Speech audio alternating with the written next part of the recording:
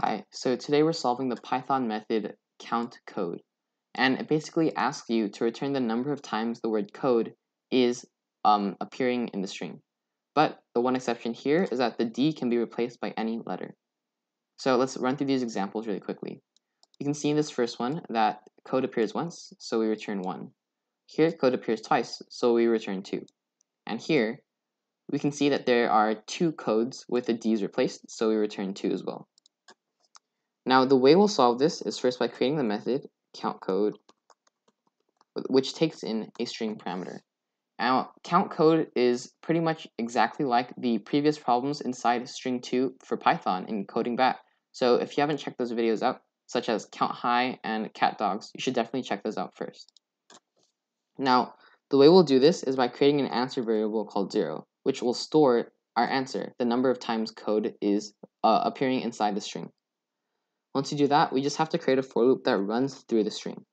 And just like before, we need to stop the for loop early in order to give it space to check for the entire word. So here we stop it at length of str minus 3 because we need to give the for loop 3 extra characters worth of space to check for the word. So here, for example, if we were checking only for the letter C, then we could just do this.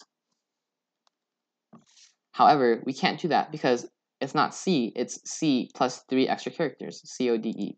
So we have to do this. Once you do that, we need to check if what we're looking at is actually the word code. So we do x plus 3, and if it is, then we add 1 to answer. Once you do this, we can just return answer. Oh wait, we forgot about the exception. The exception says that the letter D can be replaced inside the word code, and it'll still work fine.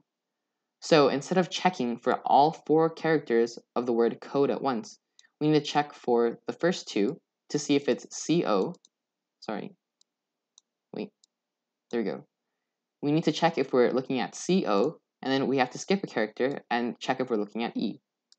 So the way we'll do this is instead of going from x to x plus 3, we go from x to x plus 2.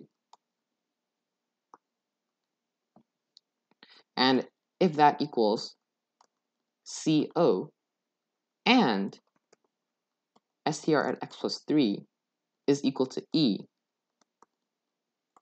then we know that it'll work fine. Thank you.